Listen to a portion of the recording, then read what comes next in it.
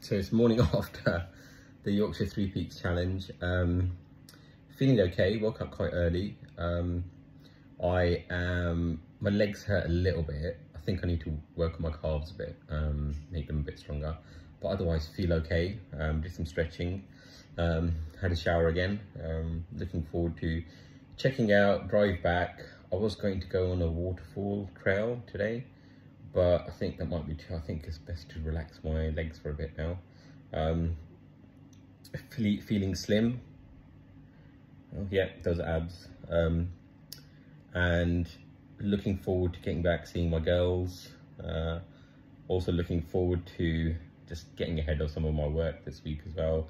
We've got Eid coming this week, which should be good with all the family. That'll be good to spend time with them. I'll be honest, I've had a great time. It's been so good doing something for myself.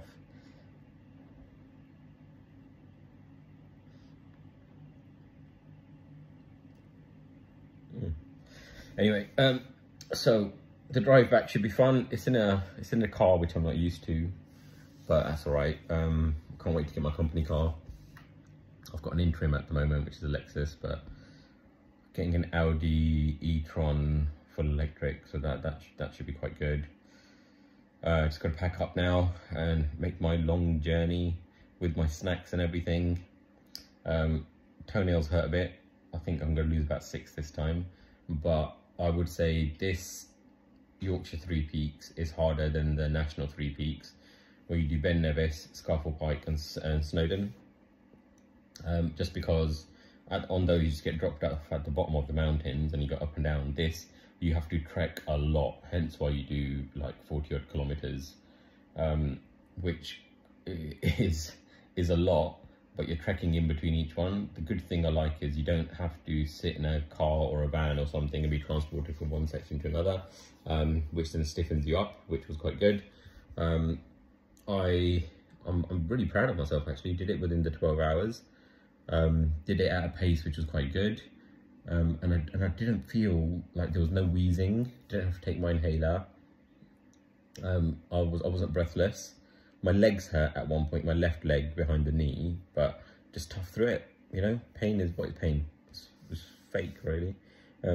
So looking forward to seeing what's next, keep rehydrating, because that's what I need to do, and get back home, settle down, have a relaxing evening, then have the girls for the week, which will be really good actually.